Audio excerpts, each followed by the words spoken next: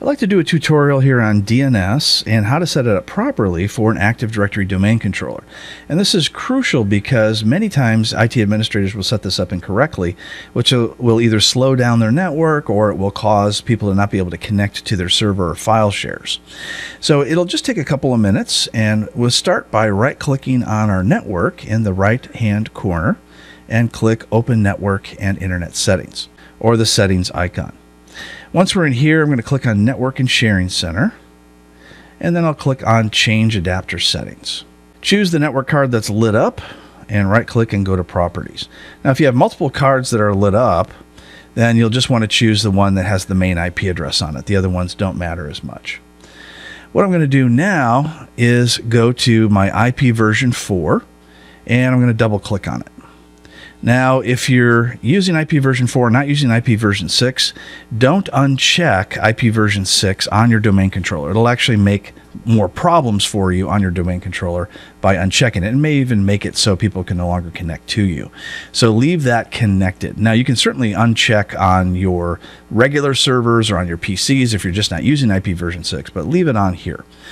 Let's take a look at my IPv4 settings. Now, I've got my IP address as 192.168.21.110, and that is unique to me. It doesn't mean that yours should be set to that. It's whatever it's going to be for your network. And I'm not going to do a TCP/IP tutorial here. I'm just going to do a DNS one. So I'm going to assume that you understand how that all works.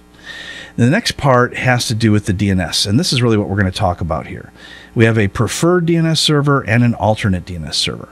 And this is where a lot of IT administrators make a mistake. They will go in and put in a public address like that. That's a Google DNS server. We don't want that. And that's because if you put in a public DNS server, you're not going to be able to resolve anything inside your network, such as if you have multiple domain controllers, you won't be able to replicate properly because it won't be able to find it. It'll also make it difficult to find other servers or other inside resources. You don't want to do that. You want to put in the IP address that you see under the IP address setting under Use the following IP address. Now, another acceptable thing would be, and this happens when you install a brand new domain controller, is it will go in and add in 127.0.0.1. Now, that's certainly fine also. This is called a loopback address, and it basically just points right back to 21.110 in my case, or whatever your IP address is on your server. So don't worry about that being in there. That works the exact same way. Another mistake I see a lot of administrators make is they'll use the alternate DNS server to go to a public DNS server.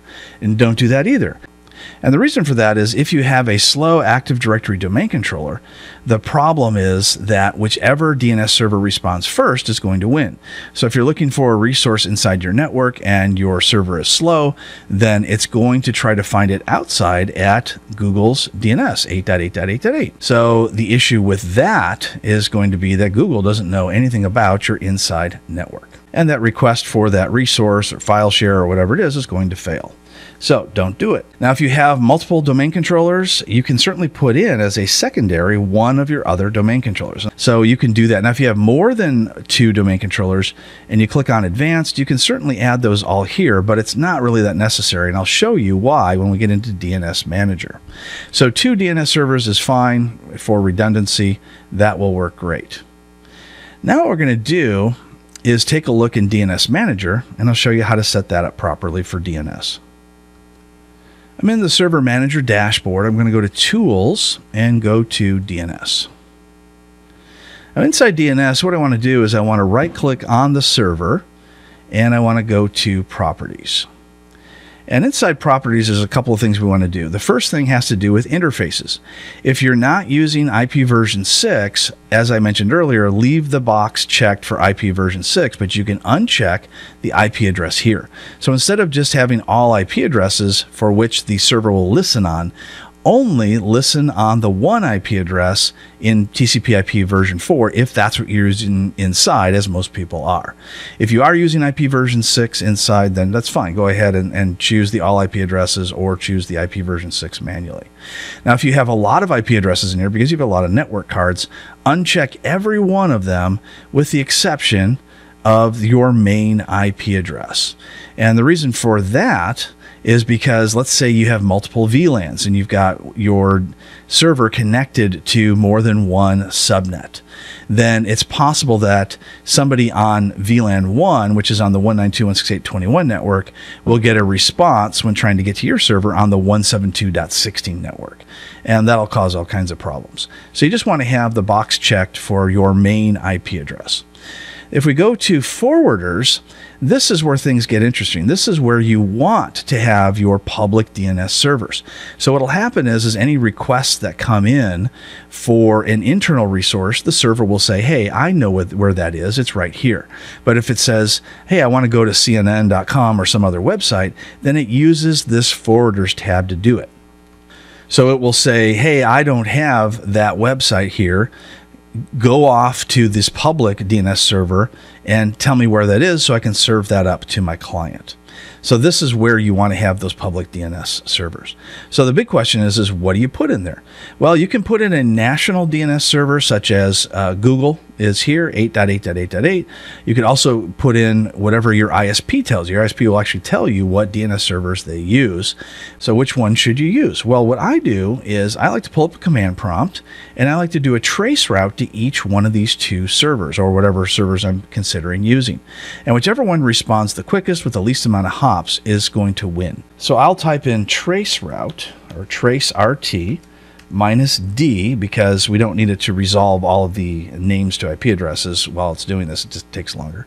And then I'm going to put in 8.8.8.8. So this is going to basically do a hop count and it will find its way to that Google DNS server. And it tells me how fast it is. And it was 10 hops and we can see the milliseconds weren't too bad. Now I'm going to do the same thing, but I'm going to put in 4.2.2.2. And so far, it looks like my 4.2.2.2 is going a little bit faster. But then at the very end, the 19 milliseconds on the last two actually took a longer time. So if I add up all these milliseconds, I see it's the same amount of hops.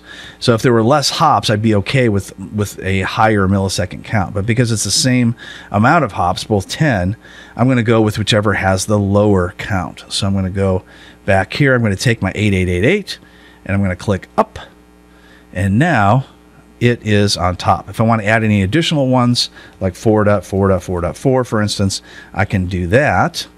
And then I can put that into whatever order I want. Now, that's not an actual DNS server, so I'll take that out. So we have 8.8.8.8 because it responds faster, and 4.2.2.2 as a backup forwarder for any public requests, such as requests for websites. All right, I'll click OK on that.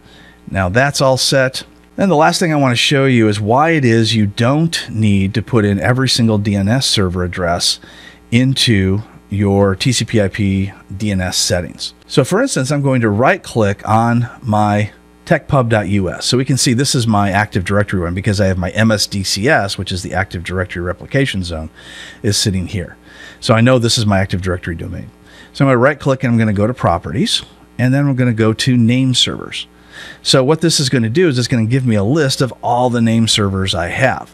Now, in my case, I said I had a 111 domain controller. I don't. I was just saying that for example. So it's going to list all of the different domain controllers that are installed. And that's why you don't need to put every single DNS server inside your TCP/IP version 4 settings that was shown at the beginning of the video. And it's going to replicate the Active Directory domain database to all of those other ones, assuming that they're also global catalogs, which is a copy of Active Directory that automatically gets set up when you promote a server to be a domain controller. So that is how you properly set up DNS and name servers and your network interface card in an Active Directory domain controller on both 2019 as well as 2016, and it also works on older servers like 2012, 2008, etc.